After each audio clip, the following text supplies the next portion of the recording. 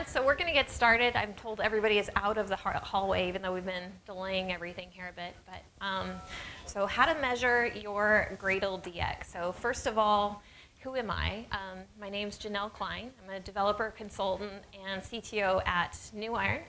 My development background is specialized in statistical process control systems and supply chain optimization from the lean manufacturing world, so I'm very much a data geek. And my consulting work has been in continuous delivery infrastructure, test automation strategy, technical mentorship. I just finished this book I've been working on for like 5 years now, like a few weeks ago, so that's pretty awesome. Then I'm also founder of Open Mastery, No Fluff tour speaker, and a big Gradle fan, which is why I've been here the last 3 years. So what is this talk about? So this talk is about what I'm calling OpenDX, an open standard for measuring the pain in software development. So this is a specification for data collection. And why does this matter? So imagine you wrote this awesome plugin, and it's got high code coverage, low cyclomatic complexity, all those good things, right? And then I try to use your awesome plugin. But I don't have such an awesome experience. So usability problems kind of roll downhill, and we can both be looking at the exact same code and have a totally different experience. But what if I measured my pain and then gave you that experience as feedback? Then you saw that and you're like, okay, I can fix that. And then you optimize the developer experience, and then I gave you feedback on the new experience. And then, now we've got a data-driven feedback loop for learning our way to awesome, right? So the other challenge at a bigger level is that 90% of our software these days is built from existing parts and third-party components. So we have the same challenge at a bigger level, and you've got components that have usability problems, and the pain kind of rolls downhill, right? So bad software has kind of become the new form of environment pollution. And we've got this kind of shared dumping ground of crappy software out there, and it's really hard to tell, what stuff is good, what stuff sucks, what stuff needs, some love out there. But we've always got this hard constraint of our human limitations and what we can handle. And as the complexity keeps increasing, and we don't have a way to manage and design for that, it's becoming a bigger and bigger problem in our industry. So what if we started measuring pain across the software supply chain and raising alerts about the things that are causing the most pain in the industry? And we could create pressure for better usability across the software supply chain. So then everything is awesome, right? So what I wanted to propose today is a community experiment for measuring DX inside the Gradle ecosystem. So we're already seeing problems start to snowball in the plugin ecosystem because we have no visibility that gives us that what's what to tell us what things need improvement, what things people are having problem with. It's all kind of a bunch of stuff that we I think could use a lot of improvement and love from the community. So everything I'm going to be showing today is very much in the realm of emergent practice. So as I mentioned, I just finished my book. I've been working on solidifying these methods just like with my team and consulting projects. So this is like first time it's been kind of out in the wild. And so my goal today is to show you what's possible once we have visibility, and then start a conversation in our community on how we can start solving and tackling these really hard challenges in our industry. So how do we measure pain? So for this to make sense, I need to kind of tell you where all these ideas came from. So about 8 years ago, I was working on this project with this really great team. We're disciplined with best practice. It's constantly working on improvements, CI, unit testing, all that great stuff. But despite all these things, I watched my project hit a wall. And by hit a wall, I mean we brought down production 3 times in a row and then didn't ship again for another year. And so we got in the retrospective and we're like, well, what are we supposed to do? We're doing all the right stuff, right? So one of my teammates said, well, if we don't understand a problem, we should collect data. So we started thinking, well, what data would help us understand the problems? And so I thought the main obstacle was technical debt that was building up in the code base and causing us to make mistakes. So I wrote this tool that could detect high-risk changes in the code and let us know where we needed to do extra testing. But what I found wasn't what I expected at all, and that most of our mistakes were actually in the most well-written parts of the code. It wasn't in the crufty code that was full of technical debt. It was the code written by our most senior engineers. And at first I didn't really know what to do with that, so I started digging around in the data, and what I did find was this, that we made significantly more mistakes in the code that we didn't write ourselves. So that made some sense in that, a lack of familiarity increasing the likelihood of mistakes, but I couldn't help but think there had to be more to the story than that. I mean, this is what I knew. When I had to work with complex code, it was really painful. But what made development actually feel painful? And so I started keeping track of my painful interaction with the code and visualizing it on a timeline like this. So the pain started when I ran into some unexpected behavior and ended when the problem was resolved. So this is 5 hours and 18 minutes of troubleshooting. Would all of you agree that's pretty painful? So the amount of pain then was caused by two different factors, the likelihood of unexpected behavior and the cost to troubleshoot and repair the problems. And so if I wanted to understand the causes of these two things, I needed to kind of break them down into categories. And so that's kind of what I did. And what I realized as I was doing this is most of the pain was actually caused by human factors rather than problems in the code. So for example, stale memory mistakes. So this is when I have an idea in my head about how the code is supposed to work, but it doesn't work that way anymore because somebody changed it. Or ambiguous clues. This is when you're running an experiment and there's multiple possibilities for how behavior can occur. You make a bad assumption and down the rabbit hole you go, troubleshooting for hours. So pain is a consequence of how we interact with the code, and these aren't really problems, with the code itself. So the way I started to think about it is pain occurs during the process of understanding and extending the software. And so I started optimizing for what I call idea flow, or this flow of ideas between the developer and the software, rather than optimizing the code itself. And I did that with the help of a data-driven feedback loop. So my team ended up spending tons of time working on improvements that didn't really make much difference for almost a year. And we had tons of automation, but the automation wasn't catching our bugs. And we had well-modularized code, but it was still extremely time-consuming to troubleshoot defects.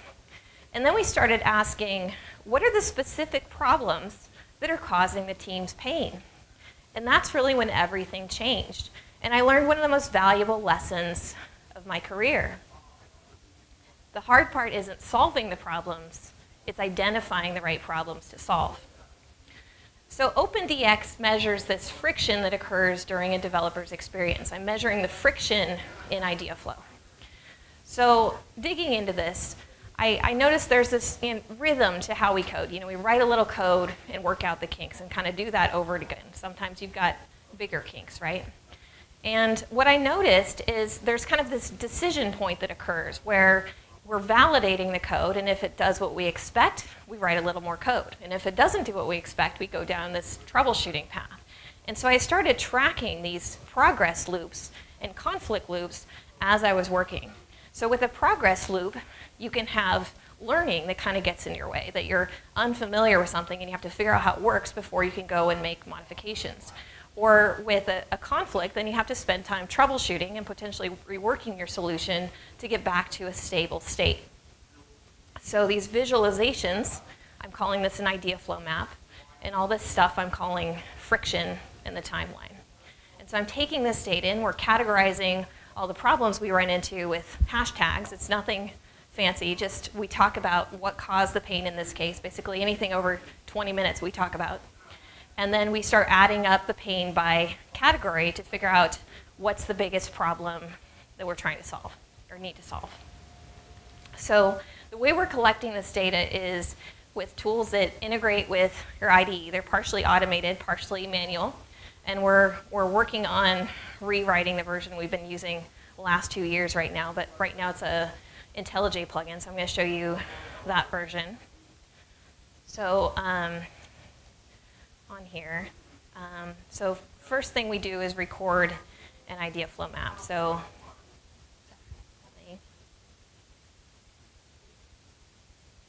wait a minute.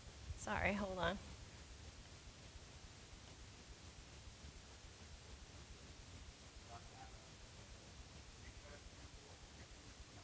I pre-recorded this so I wouldn't have problems.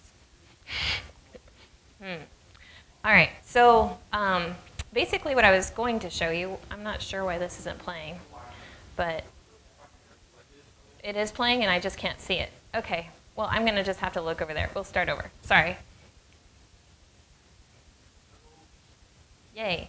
Okay, so first thing we do is record an idea flow map, and this just makes a new idea flow map file. So we'll call this Gradle IFM demo. And then it's writing all the stuff out to files there. So let's say first thing we need to do is kind of learn how the system works. So I'm basically going to hit the learning button and it asks you what question is in your head. And so these are kind of like focusing questions. You can think Pomodoro technique-ish. And so you'll be browsing around at different files and looking at things while you're trying to figure out how the system works. And then if you look at the file, it's basically spooling out all your editor activity and things to the IFM file. And then if you want to kind of start a subtask, basically tracking event notes, so you can kind of chunk up different work and see what's going on. So we have a demo Gradle script here. And so let's pretend we're kind of a noob and we're going to kind of mess the script up a little bit. But this is a common error I see with first run at attempts with Gradle, and we need, of course, another greeting task, right? And then I'm going to test my script, and first it looks like everything's working fine, right? And then, uh-oh, that wasn't what I was expecting to happen. So this is that unexpected observation or conflict, and at that point I'm just going to take a note about what the observation is. So I mean, if I have an error message, I might just paste the error message in here and ask, why is this happening, or something that helps you remember what that thing was that you ran into. And then I'll go back and troubleshoot the problem. And then you guys see what's wrong, right? So we'll add in our little brackets here, and then test it again. And what I wanted you to see was essentially just the workflow. It kind of feels like you're just taking notes while you're coding. It's a little awkward at first. So we generally pair at first to kind of get used to it, but it's kind of like one of those not really a big deal thing after the fact. And then basically putting in what the resolution is, what's for the conflict, and then I'm basically coming up with kind of tags on the fly. Some of them we'll do after the fact. Some of them, you'll just add in your comments, and we start building this vocabulary of patterns of all the different types of problems we run into and things going wrong, and refine kind of that system of categories over time. And then once we do that, you can open it up in a visualizer, and you can see the problem that you ran into here. And then if I go to file activity, the things that are edited are in blue, so you can kind of see the detail of all the things that you did. And I'll show you an actual idea flow map here. So this was me working on trying to map the some existing Docker stuff that we had to the Docker plugin. And these are kind of real problems that you run into with bouncing back and forth between documentation and variable names being different, or just little problems that you run into. And then eventually at the end, I ultimately decided it wasn't worth the effort and gave up on it. And I mean, this kind of stuff can happen a lot, but we never really hear about it, right? So I mean, I'm sure you guys have more exciting experiences than Hello World, but you kind of get the idea, right? So typical idea flow maps kind of look like this, where we've got learning at the beginning, you have some bumps along the way, and then a validation effort at the end. And then when you have like a more complex task with subtasks, it kind of breaks down into this like composite looking pattern. And what I started realizing is I was learning to read these visual indicators in the idea flow maps. And that, it reminded me of kind of an EKG of how doctors use to diagnose heart problems. Idea flow maps can help developers diagnose software problems. And what I was actually visualizing and recording was the problem-solving process itself. And so I started doing a lot of cross-discipline research in kind of cognitive science and put together this model of how we go through this problem-solving process. So first we kind of choose a general strategy and we'll be evaluating alternatives. And then we kind of build a conceptual model of how the system works. And then we write some code and work out the kinks in this validation cycle. And then sometimes we run into what I call strategy conflict, or you realize that your strategy isn't going to work and you got to go back to the drawing board.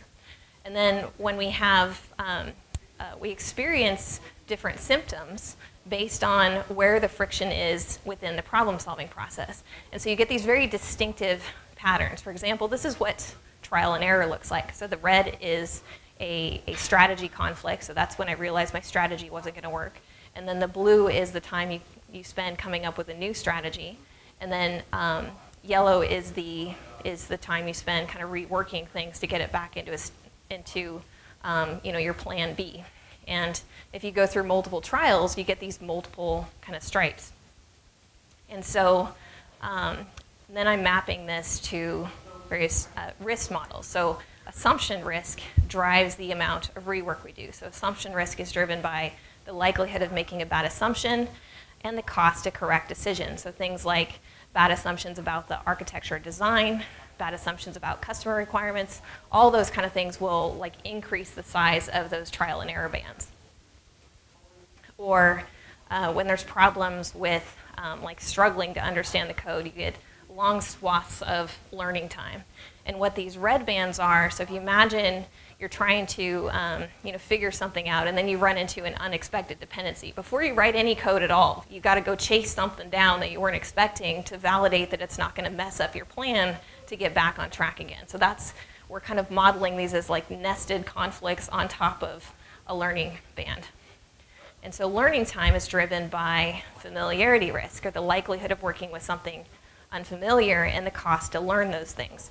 So like things like having lots of third-party libraries, complex frameworks, a really large code base, a high turnover rate, all of these things can cause extra learning work. So if you go and adopt some obscure framework that has a really high learning cost, you have to take ownership of that cost on the team, especially if you can't hire people that have those skills. Or when you're struggling with getting feedback, which is a really common problem we run into, you get these big bands of troubleshooting time. So this one is driven by what I'm calling quality risk, or that likelihood of unexpected behavior and the cost to troubleshoot and repair the problems. So friction is the time spent on troubleshooting, learning, and rework, which I'm mapping to quality risk, familiarity risk, and assumption risk to get a probabilistic model. So case studies. So one project I was working with, they had this huge mess with this really great team. Like all the original developers had left, but it was this old, clunky project. And this is what it looks like when you're spending 90% of your time figuring out what to do and 10% of your time actually doing stuff. Like a lack of familiarity has this enormous impact on the amount of friction we experience. And the team had they wanted to work on improvement, but they weren't sure what to work on because there were so many problems. So they said, okay, well, let's work on increasing unit test coverage by 5%. And then we started measuring the data, and these guys were spending around 700 hours per month generating test data for whatever tasks they were working on. But this didn't come up in their retrospectives at all. It was just like considered a normal part of the work that they didn't really think about until we started measuring how much time it was spent. But once we knew what problem to solve, it wasn't really hard to build tools that could help bring down this time tremendously. But until it's right in front of you, you might not notice it. Another case. So this is a consulting gig I did where they had this big monolith application that they rewrote completely from scratch with microservices, continuous delivery, you know, whole 9 yards. And what really surprised me about this project was that after only 18 months, these guys were already spending, you know, over 50% of their time troubleshooting problems. And they had this architecture that, you know, looked good on paper. And then they distributed their architecture across their teams. And, you know, once they did that, they had all of these problems with, you know, integration hell mess, and all the complexity kind of shifted up here. But, you know, Conway's law effect, they were stuck. And it was really hard to go and re-architect those boundaries across teams that didn't make sense. And of course, management said, well, we don't have time to fix any of this, right? You got to keep on trucking away at it. And so it's this classic story of project failure that, you know, you see over and over again in our industry, where problems get deferred, and then the builds start breaking, and then releases get chaotic, and productivity slows to a crawl, and then developers start begging for time to work on improvements. But it's never enough, and eventually you get to this point of project meltdown where everybody's exhausted and you have a mass exodus in your organization and everybody leaves, right? You guys familiar with this problem? So I got on this project just as they were starting to get in the thrashing stage, and you could see this pattern that we always talk about of pain building up over time, but we've never really been able to see it. And so I don't have quite enough data to you know, put a chart together like this. So this is extrapolated from sample data, but these are some of the patterns you can see in these effects. So learning is usually front-loaded in the release as the team's kind of figuring out what to do. And then there's this rush before the deadline where validation is deferred and you get like this bubble of troubleshooting time. And then as pain builds, that baseline friction level keeps rising. And then eventually chaos reigns and the unpredictable work stops fitting in the time box. So I'm charting capacity hours over time here. So even though all three of these releases were the same size, you can see that the team had to work almost twice as many hours to get that last release out the door. So we talk about technical debt as these interest payments, you know, building up over time, and that you know, it sounds like it's like 10 to 20% interest, right? But you know, we're talking about 50, 70, 90% of our development capacity sometimes dealing with all this chaos and problems, but we're failing miserably to communicate what's going on to our management. This is the biggest cause of failure in our industry, is that disconnect. And you know, we're trying to explain the problems in terms of increasing cost, but I think we need to start reframing things in terms of increased risk and quantifying that in a way that we can all get on the same page. I think the fundamental problem here is that pain doesn't show up on a balance sheet. And if we're running our company kind of by the numbers and looking at things from an investment perspective, it's really hard to quantify all this stuff because, you know, we're looking at totally different things. And so we're stuck in this pattern of disconnect. But what if we could get managers and developers all pulling the same direction? That would be pretty cool, right? So one of the things we noticed in our code is, you know, we had lots of friction in brand new code. And this was really surprising at first. I mean, we were thinking, you know, new code, it should be nice and shiny without problems, right?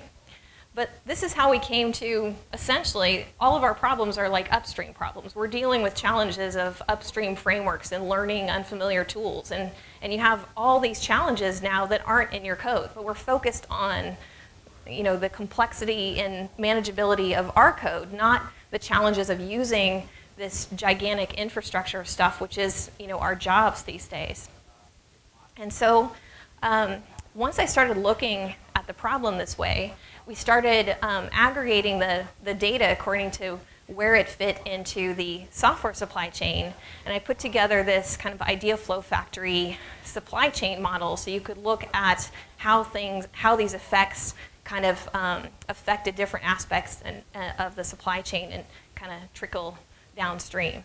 But this gives us a way to optimize the rate of idea flow across any software supply chain, whether that be within our organization or across our industry. And I mean, it's essentially the same model. As I mentioned, my background is in process control and supply chain optimization. So once I figured out how to do the metaphorical mapping, a lot of things just kind of click together. So one thing I want to note with how I'm doing this, typical manufacturing metaphor mapping, we have kind of build, test, deploy, and then software goes to our customer. But the problem with looking at the manufacturing process this way, if you will, metaphorically, is that it focuses on short-term effects. And so we've got all this short-term optimization going on in our industry, and it's really hard to see, the long-term effects because it's really hard to measure, right? So what I started doing instead was thinking about the software supply chain kind of as the factory floor, and that developers are kind of operators making the components flow. So if you imagine the factory floor actually evolving over time, that's kind of how I'm doing this model.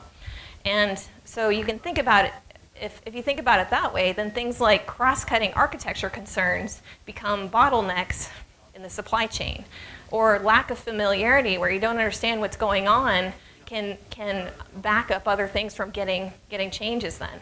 And then this gives us a way to connect things like maintenance effort to revenue by tracking it through the software supply chain. So what I'm doing here is I'm basically breaking up the costs according to feature pull by different customer segments. So I've got different customer segments pulling in different areas, and then I'm distributing the cost by each customer segment and putting together throughput accounting metrics. So this basically tracks the revenue for those customer segments to the maintenance cost for all the pull related to that particular area. So the reason I'm calling this throughput accounting is in reference to Eli Goldratt's book, The Goal. Have any of you read the book? Okay. Yay, okay, one. But essentially it's about supply chain optimization in the manufacturing world. And one of the things they talk about in the book is the huge problems they had with the traditional cost accounting metrics and how they needed to come up with a completely different method for managing profitability of a company that was based on throughput as opposed to just cost of tools and efficiency. And so once you start looking at data this way, you can start seeing things like this is our big Kahuna customer over here where, sure, we're getting lots of revenue from this customer, but is it really worth all the maintenance pain we're going through to get there? Or we can start to see, as opposed to just taking any deal on the table, we can start to see, who are our most profitable customer segments that we want to go after as opposed to just, taking anything. And when you're running a business, one of the things I've learned is, when there's money on the table, it's really easy to grab it and not think about the implications, especially when the costs are so difficult to manage. And one of the big things we need to be able to do in our organizations is know when to say no. And when all those costs are invisible, it's really hard to make good business decisions. So with OpenDX, we can start applying the entire suite of risk management tools from the lean manufacturing world to software development. So we can do statistical process control. We can do supply chain optimization. We can do throughput accounting. Like the entire model of tools just starts to work with this experience-based mapping. So I'm really excited about this. But because we have the power to start solving some of the biggest challenges in our industry with, redesigning these tools for leadership and financial tools for our organizations. Because, we can wait for a lightning bolt to strike and business folks to figure this out, or we can figure it out ourselves and say, here's a new way to do this that will make sense, that brings everybody together on the same page. So we have the power to solve this problem. Not that it will be easy, but we can do it if we choose to do it. And likewise, we have the power to solve this problem even at an industry level if we choose to do it. So as I see it, we've got two options. We can stay the course with our dysfunctional organizations and growing snowball of usability problems, or we can build happiness, right? And that is what we do. So I'm saying, let's do this. But, here's the catch, because there's always a catch, right? Is that in order for this to actually work, we have to start working together as a community. So one of the things I found in getting into this is it turns into a research problem really quick, where having knowledge and ideas and stuff from other people looking at this and asking questions makes all the world of difference in terms of reducing the cost it takes to learn from this data. So since I really care about getting these problems solved, what I decided to do about this is I started a organization this year specifically around this effort called Open Mastery. So this is a free-to-join industry peer mentorship network focused on data-driven software mastery. And we are going to invent solutions for process control, supply chain optimization, throughput accounting for software organizations, and build a community analytics platform that basically will have anonymized data that we can all study together, solve problems together, and start codifying our knowledge in terms of patterns and principles that are backed by data rather than just anecdote and gut feel, which has essentially been state of the art. So if you'd like to see our industry start collaborating on solving these problems, and you're willing to give it a shot with respect to measuring your pain, then I encourage you to join us, because as I mentioned, these are really hard problems, and it's just really fun data too to just look at. It's fascinating. I've been studying this stuff for the last 5 years. And also just while we're here, let's talk about it. It's a great opportunity. We've got like all kinds of awesome, smart people here on just seeing how we can get some traction around solving these problems in our industry. That's all I got. Any questions? Yeah. It seems like you could end up with fairly easy data given the open source plugin you guys saw. Are there strategies for managing, I'm a developer, I'm working on a problem, I forgot to push my button. How does that play out in the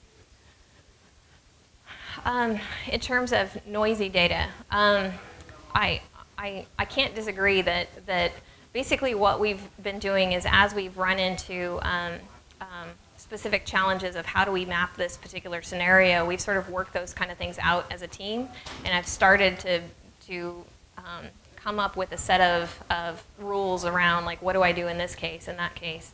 And I think that's part of the challenge of once it starts getting used in more context, figuring out what those rules are and actually defining a fleshed out standard. I think it just needs to evolve in the community to work. Any other questions? Yeah.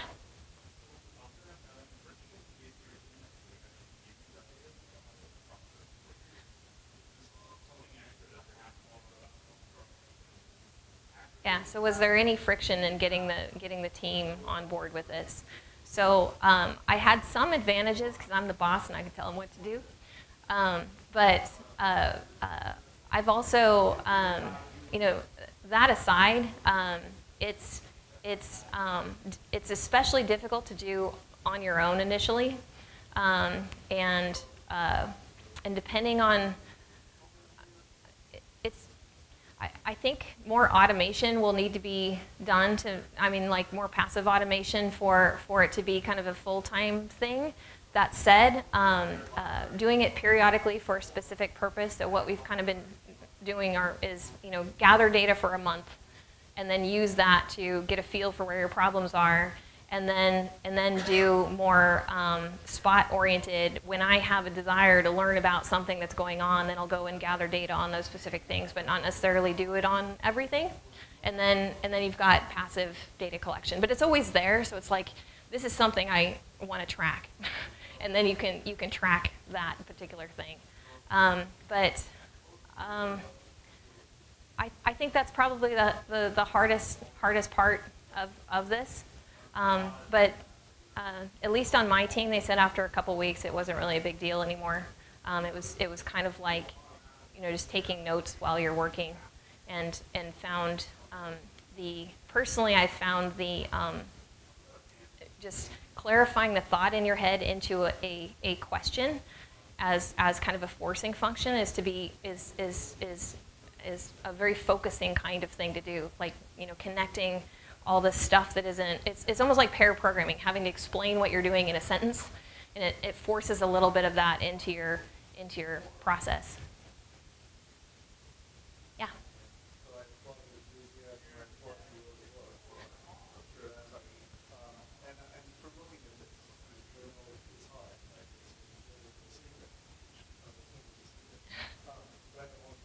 Sure. What's that? Yeah, I'd say probably the other big benefit, I've used this in a context of mentorship, in that one of the things that's a big challenge in our industry is, you know, you teach people the things you're supposed to do, like, you know, write unit tests, right? But there's a lot of finesse in terms of the art of what matters, and this makes it very goal-oriented, right? Of like, we have this goal of trying to figure out how to reduce friction in our experiences. And so when you do things that are counterproductive, so we ran into several cases where we refactored the code to make things more maintainable, and ended up having, you know, the opposite effect. You know, it was more modular and looked you know, pretty from a metric standpoint, but it had usability issues from a troubleshooting and, you know, making modification standpoint. And I don't think we've been really looking at problems that way because we've been so focused on optimizing the code. So it's really been one eye-opening experience after another. In that case, do you just like revert? Like, are we factoring out the database for that? Like, what do you do when you're Well, in that case, we talked about what was causing the problem and came up with another solution that was kind of a hybrid between the two. Yeah. Have you seen any difference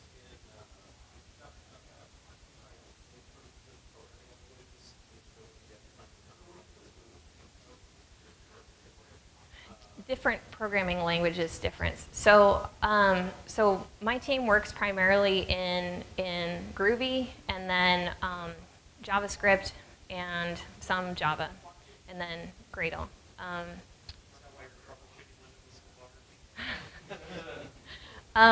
So one of the things I've noticed is like with dynamically typed languages, specifically JavaScript, that the mistake frequency generally spikes in that you move little things around and stuff breaks, and you kind of have to just keep a tighter leash on the code than you do when you're in a statically typed language. And so you see those kinds of effects. I'd say probably the other kinds of things is that if you're using like a major framework, we tried to upgrade to Grails 3 and undid that decision. Like learning curve on complex frameworks, especially ones that do lots of magic, can be crazy hard sometimes. And I think we kind of, you know, take for granted that, you know, when we incorporate something that, oh, it's not our code, it doesn't matter anymore, even though, you know, you might spend hours and hours troubleshooting that one line of magic code. So it really brings those kind of things to the surface, especially with, you know, third-party integration related things. Yeah.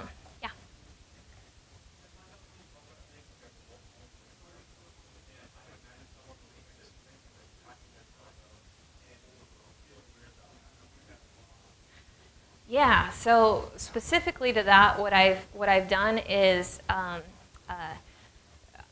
only way I think this will work is if the developers are doing it for themselves and not for somebody else. I mean, I think that's a really important aspect of it is we're trying to learn what's going on in our environment so we know what things to improve. And so what we've done is basically manage the problem upward. So we keep managers out of the data, and then compensate for that by building high visibility into the process. So we do visibility updates and add like a layer of sense making on top of the data before presenting it to management, and then you give them lots of visibility and stuff. So I think a lot of the I want to measure stuff and figure out what's going on is driven by the lack of visibility and fear and uncertainty with respect to decision responsibility. And that dynamic really needs to shift in our organizations. So I think having somebody that's responsible for what I call a risk translator role of providing visibility, you can kind of solve that problem with the I want you to track your time and those kind of things. And also just, I mean, anonymize the data at that point. You can kind of aggregate things so you're presenting, I mean, it's still the truth of what's going on. And then with respect to needs, I've talked to managers who are like, well, how do I know who to fire? Which is a real concern though, right? It's like, if you've got dead weight on your team, how do you know what to do? And generally, if you give somebody responsibility for mentoring the team, having that person also responsible for kind of calling the shots on when to let people go, if they're responsible for raising the bar of the team, then you've got somebody with both visibility and control making those decisions, as opposed to somebody who doesn't know what's going on being responsible for that decision responsibility. So kind of creating more of a partnership relationship between management and developers. Yeah.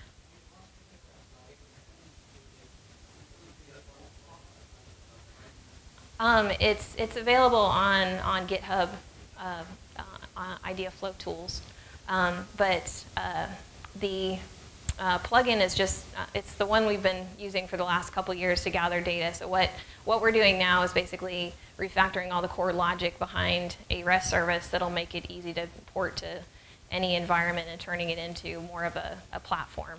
So it's pretty clunky right now. But it's a work in progress, right? And that's what happens when you work nights and weekends on things, right? It takes time.